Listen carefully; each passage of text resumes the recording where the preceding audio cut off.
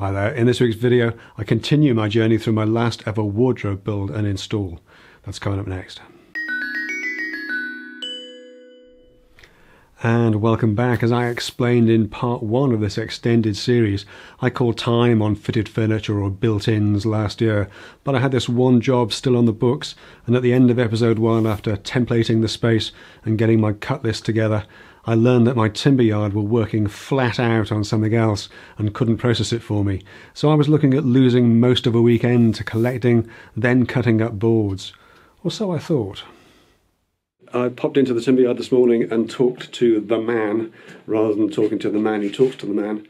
And they can't do me a full cut list, but what they can do is they've agreed just to do the rips for me, just to do the long rips. So most of it is just long rips in 530 and then lots of cross cuts to the right sort of width. So they're going to do the rips for me, which makes them much easier to handle, which means that the only big boards I'm going to have to handle are the 6mm.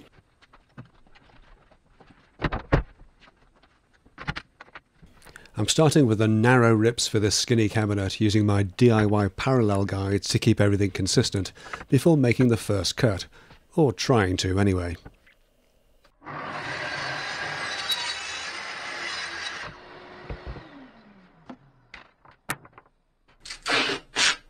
How many Festool engineers does it take to fix a dust port on a TS55?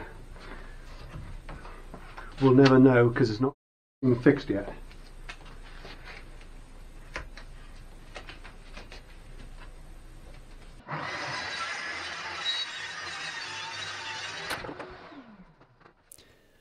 Well, nothing a length of gaffer tape can't cure, and with that quick fix applied, I can crack on with the cut list, working my way through the 18mm carcasses.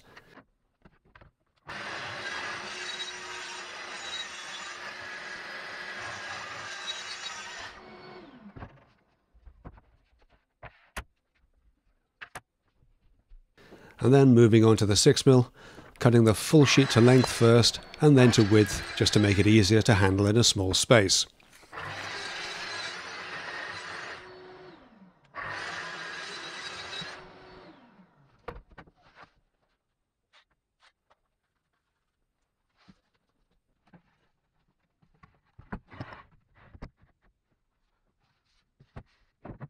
For the crosscuts, I'm marking the length using one of the 6mm backs as a reference, then setting the rail, and then stapling a stop to the bench for the repeat cuts. Yes, it's basic, but it works, and I can work quickly through the cut list for the carcass sides, bases, and fixed shelves.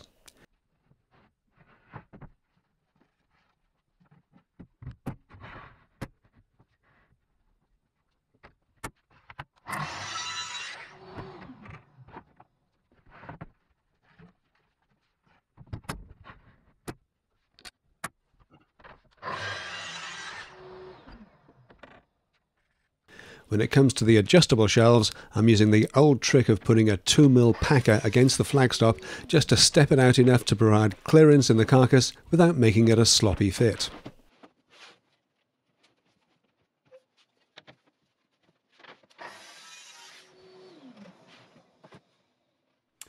Alrighty, so it's been a while since I did all my own cutting, but it went okay. Got all the straight bits done. What I need to do now is work on the angled end unit where it's going up into the mansard, where you get that awkward angle. I've transferred, this is the back, 6mm back for that angle cabinet, and I've got my little template pattern laid out, so I know the angles are right. I've got it all drawn out and it all fits just nice. And what I need to do next, hang on. Sorry, what I need to do next now is get these angled sections, because obviously they're going to be mitered but not 45 degrees. But I want to get these two long angle ones done first. I've done a quick test on it and it seems to work pretty well. I'm going to use Climax connectors to join those two together, not because I particularly want it to be knocked down, but because that's the sort of angle. That's the sort of angle. It's a really shallow kind of angle, and to get a screw into either of those ends would be almost impossible. even though it's not going to be seen. Screws would be ideal, but I'll just use the Climax connectors because they're really effective and they do work very well. As I say, I've run a quick test on it and they seem to be fine. So we'll get this, the long angled piece. I've got an 800 and a 1400 roughly. Get those cut where I know they're going to be, and then I can get the angle, provided those angles are right, I can get the shelves done as well on that little top piece. And you might remember as well, when I did, if you've seen the MFT replacement top video, one of the reasons why I made a wide sacrificial strip in this is so that I could do bevel cuts on the MFT, and that's what I'm going to do these on, because it's just easier. It means you're not having to clamp the rail or anything like that. So fingers crossed, we're all good. I've got the first one ready to go, and I've got the longer one down there. The angle's all set, so let's crack on and get those cut and offer them up and make sure it's nice and tight before we carry on.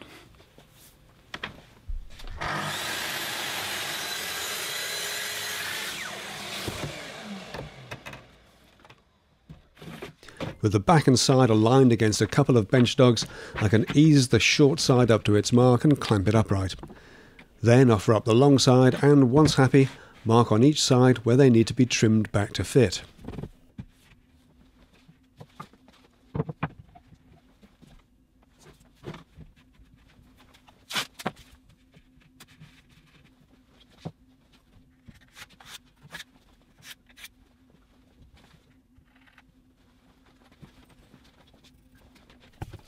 I'm happy enough with the fit to move on to the Climax fittings, and these are quickly cut and fitted in the usual way without any fuss or drama.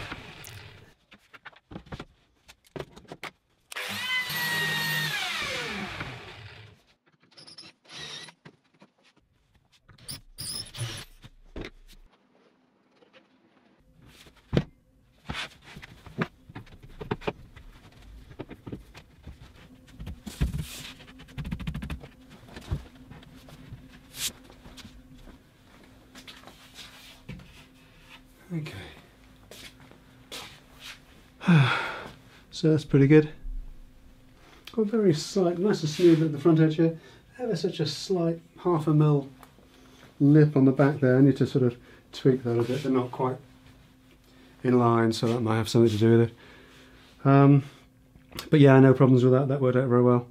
So I will get the straight cuts done next, and then do those angled cuts for the shelves, and then we can get then that's the bulk of that done. Then I can do the shelf pinholes, get the dominoes in, and it'll be prepping and painting. Haha. Yeah, all in time, but a cup of tea first, I think, because it's time.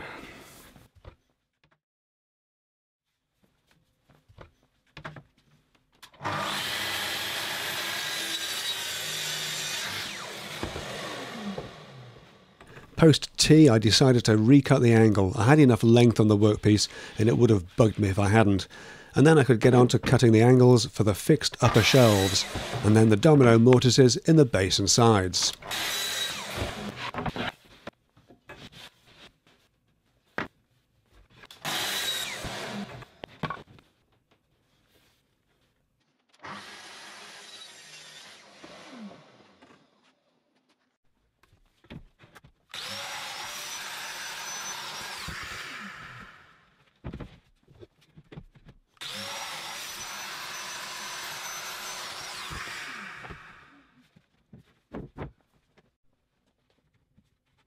And with all that done, I can get the carcass dry fitted. Note that this bench dips a bit in the centre, so I've popped in a couple of small wedges just for support.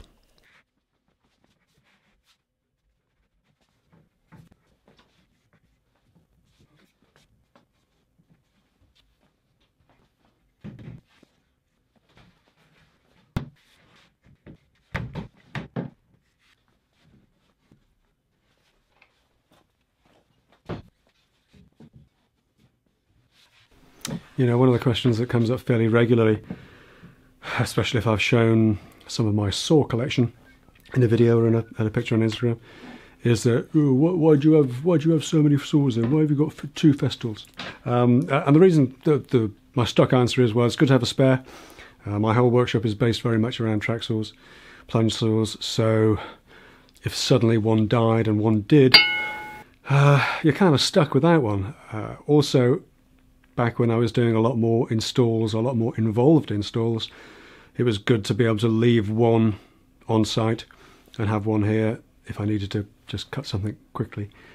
And the other reason is for times like this, where I've cut a bevel cut on all of the shelves and now I'm just cutting everything to length. But if I screw one of those up, I don't want to have to try and recreate that bevel angle. I can actually leave that saw set up with that bevel on it and just use the other one for doing the cross cuts, the straight 90 cuts. So it's just a little bit of extra flexibility. Yes, I worked for many, many years with just the one saw, and then it occurred to me that, you know what, I really should have a spare. And if you can afford one, I'd highly recommend having a spare, if only so that you can either keep one in the van, not recommended overnight obviously, or keep one with you on an install, and safe in the knowledge that you've got a spare, you've got another one back at base, because dragging stuff back and forth gets old pretty fast, especially if you forget to plug it cord or something else like that. So yeah, it's good to have, you know, not two of everything, but two of the main bits of gear. Yes, I do only have one domino and one lamello, but there we are, you know. That's how it goes sometimes. Anyway, that's why I've got two saws. I do have a third, but, you know, a third Festool and a few others, but we won't get into that just now. Anyway, I'm going to do the straight cut on this, and then I can, I've got the carcass mocked up, and then I'll be able to trim those shelves back to where I need them to be, and hopefully, fingers crossed, I won't mess anything up. If I do, I know I've got the bevel set up still on the original saw, and I can recreate that very easily. Anyway, let's get these this last bit of cutting done, and then it's just a question of doing the dominoes and the shelf pin holes on this carcass and all the others too.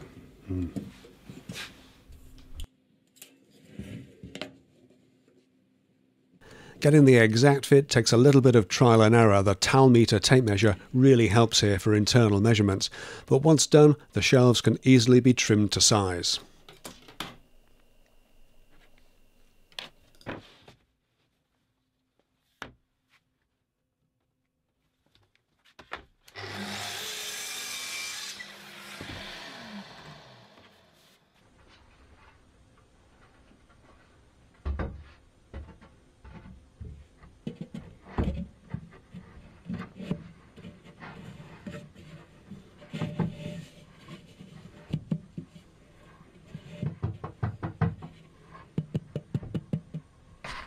Okay, that'll do. That's those 4 shelves, quick fly through. There's 4 shelves cut, angled to fit, and the top one done as well. And they're all fitting pretty nicely, so time to go and grab something to eat. That's taken most of the morning, just doing that one. I've still got to do shelf pin holes in this one for the lower shelves. And then I can get onto the other carcasses, get the dominoes and the shelf pin holes done on those, but they're fairly straightforward, so I should be able to rattle through those this afternoon. But these are the fiddly ones with the angle cuts, always tricky. So yes, something to eat, and then back in a bit. All right.